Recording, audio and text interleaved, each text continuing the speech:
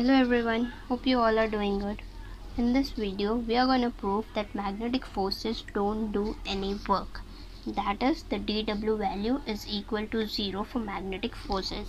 Now what happens is magnetic force on a moving charged particle is perpendicular to its velocity. Thus, the work done by magnetic force is 0. We basically need to prove that dW value is 0.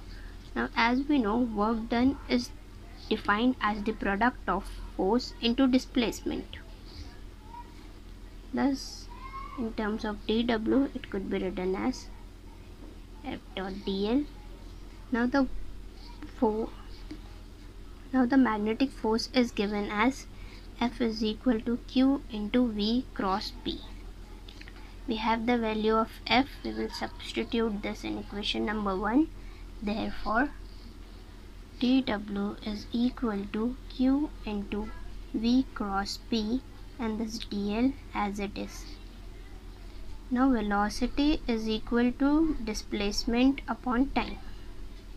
Therefore, V is dl by dt, and dl can be written as the product of V dt.